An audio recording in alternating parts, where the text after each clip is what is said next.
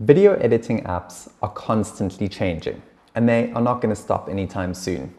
This is actually a really good thing because they keep getting better and easier to use. In this video, we're going to look at what is available out there and what are my favorite editing apps on an iPhone.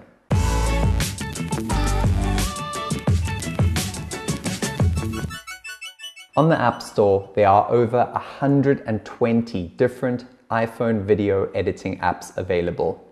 Of all of these, we have picked out the 23 supposedly best apps. This is judged on other people's recommendations and the user rating in the App Store itself. These are the apps in no order of preference: Adobe Premiere Clip, BeeCut Pro, BeeCut-Video Editor, KineMaster or KineMaster, InShot, VideoShow, Filmmaker Pro, WeVideo, Horizon, PicPlayPost, Quik, VivaVideo, iMovie, LumaFusion, VideoShow, Magisto, Adobe Premiere Rush, Enlight Videoleap, Lomotif Music, VSCO or VSCO Video Editor, Filmora Video Editor, Powerdirector for iOS, and that's a new one. And yes, you guessed it, the 23rd one is the Splice Video app. As I said, I'm in the process of testing all of these. I'm already halfway through the list and 3 of these have jumped out as superior to the rest. In this video, I want to focus on these 3 and compare them to each other and point out the pros and cons of each one. The 3 apps that I'm talking about are Splice. As you've seen, we've done quite a few tutorials on this already on our channel, but also iMovie and Powerdirector. I'm going to start off the comparisons by looking at the pros and cons of Splice. Splice pros. The timeline has a simple but professional layout, something you would hope for in a desktop editing app. The clip length is identifiable by a visual representation. You can see that this clip is literally longer than this one next to it, which helps you when you're doing the trimming process. The menus are laid out in a logical way for the most part. When you need something, it's right there, clearly marketed and intuitive to follow the process. I do have 2 little niggles here, but I'll come back to those in just a moment. On with the pros. You can add multiple layers of sound, effects, and titles, and toggle between them using this button here. When you work on a small screen like this, it's a great way to pack away all the excess, which normally looks like this on a desktop app, but here you have the space. In Splice, I like the fact that they pack it away so that the little screen space that you have is clear and doesn't overwhelm you. That brings me on to the downsides or the cons of Splice. Exactly opposite to my last point. It's great that it stacks away, but it can be a little confusing if you're trying to drop the volume levels in the music specifically. I feel that the music should have its own timeline and not be grouped in with the titles and effects. If you have to make splits in the music, it then packs away each piece and you have to highlight the parts individually. It's not impossible to do this, but it just gets a little bit messy. You can see how this method works in one of our other tutorials. Another thing that is possible, but it's hard to find, is the split tool. Split is just such a vital part of trimming when it comes to the video editing process. It's something that you want to have close because you're going to use it often. I'm really glad that Splice has now included it, but when I tap a clip, I want this to be the first thing in the submenu, not all the way back here. At least the submenu does remember where you were, so you don't need to reset back to the front. If I choose another clip in the submenu, we'll just stay here, so I can apply all the splits in one go. Similarly, the Ken Burns effect on still images is very easy to use, but it's hidden. You need to find it at the back of the submenu. When I work with still images, I want this to be right up front as my first option because it's the thing I'm going to use the most.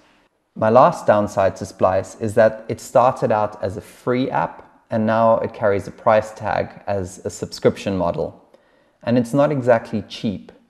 I understand that the company needs to live and feed itself, but at $3 a week in a world with so much competition, What does their subscription service offer me that I can't make another plan with in an app that is free, like iMovie? I still love using Splice. It's got everything you need in a phone editor, but I am starting to weigh up the pros versus the cons of another app that might be free, like iMovie. So let's look at iMovie in comparison. iMovie pros. Let's start with the obvious. iMovie is free and it comes with your phone. It's really, really easy to use, and as you can see, I've used it countless times already. When you tap on a clip, the first option is to split and detach. Both very important for the editing process.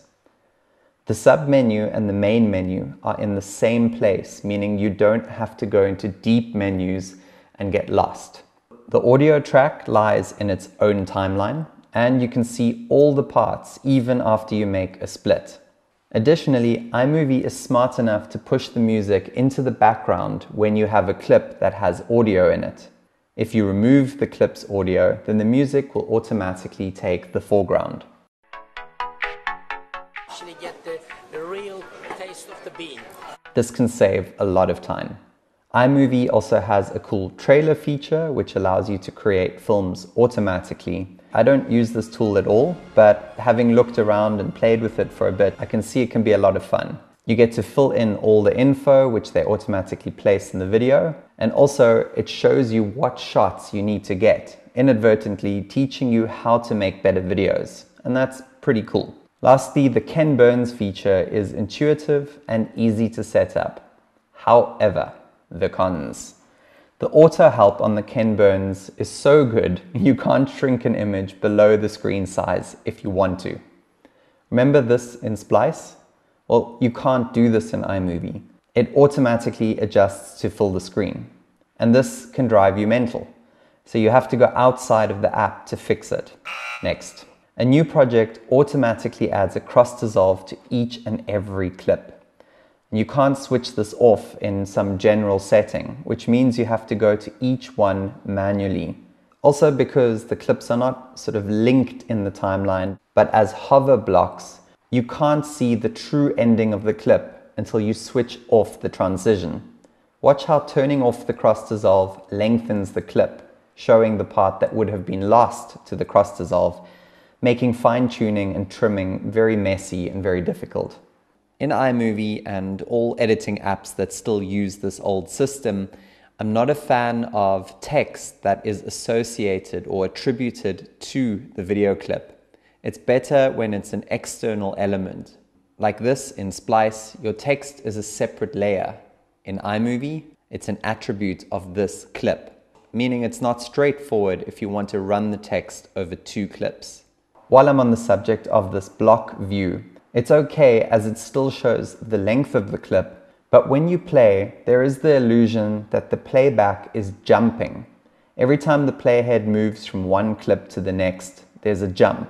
This only happens when there is no transition, but it can make you feel like something's wrong with your edit, when in fact it's just the playhead in the timeline confusing you. This might sound like a very petty thing, but often I've had to go back and look sort of what's wrong here and then realize, oh no, it's just the playback. It's wasted my time. Moving into the last one, which is Powerdirector.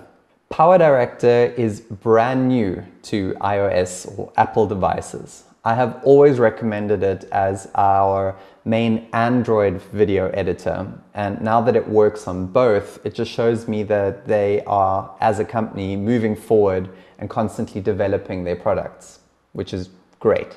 Of all the apps that I've ever tried on a mobile phone, Powerdirector is the most similar to a desktop editor. It has the same look and feel and functions. The biggest pro by far is the use of multiple video layers.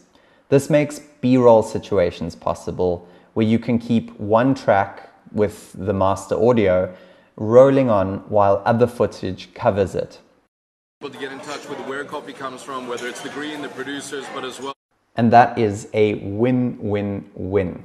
In other mobile apps, you have to make a funny, difficult workaround in which you detach the audio and then put other clips there. And if you make a mistake, it's unaligned and it just gets messy. In this case, you've got the multiple tracks.